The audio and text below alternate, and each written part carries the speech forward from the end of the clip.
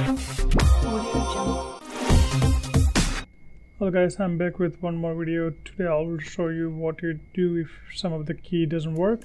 So this Chromebook instance, some key works. As you can see, I'm typing these letters. It works, but when I type the numbers on top, some number works, some doesn't.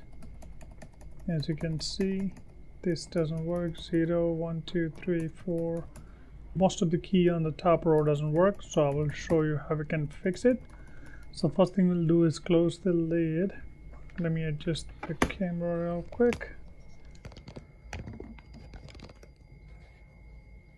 I'm going to unplug the power cable. First thing we'll do is remove all the screws from the back.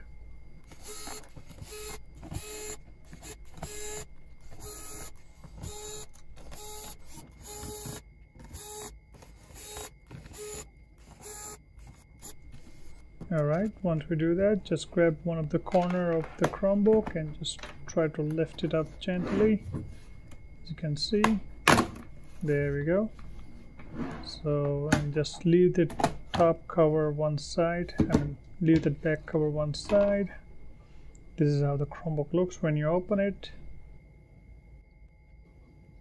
So this is the keyboard cable, guys. As you can see, it's a little loose. So let me zoom it in a bit so I can show you. As you can see, it's not straight, it's just slanted a little bit. This is the battery that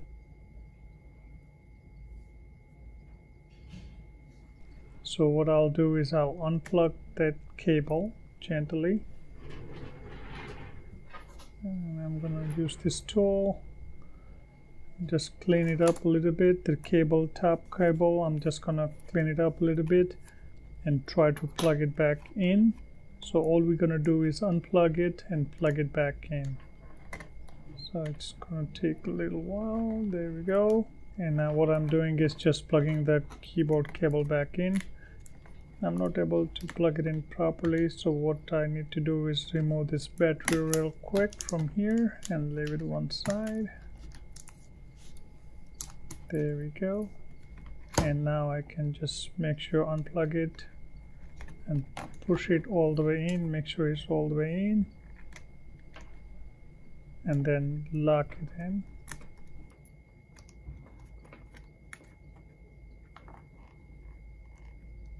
Make sure you lock it, because otherwise it would come loose again. There we go, that's all we need to do.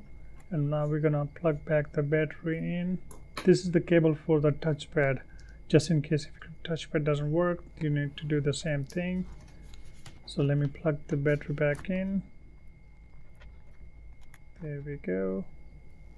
Once battery is plugged in, if you have some kind of tape, this one already had this tape, so I'm going to use this to put it back on top of the keyboard cable and the battery cable, just in case, to secure it so it doesn't come off that easily.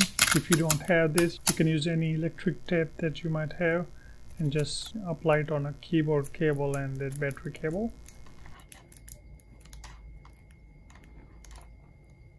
Okay, once we do that, once we secure the cables, we're gonna plug this back cover in. I'm not gonna plug in the screw yet. First I'm gonna flip it over and try to turn it on and see if the key works now. Let me try to turn it on. Let's wait.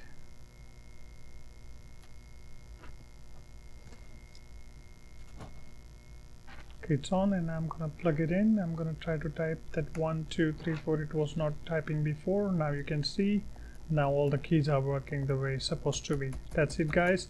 That's all you need to do. Just unplug the keyboard cable and plug it back in, and that would take care of the issue. Thank you guys, thanks for watching. Please like, share and subscribe to my channel, and I'll be back with more videos soon.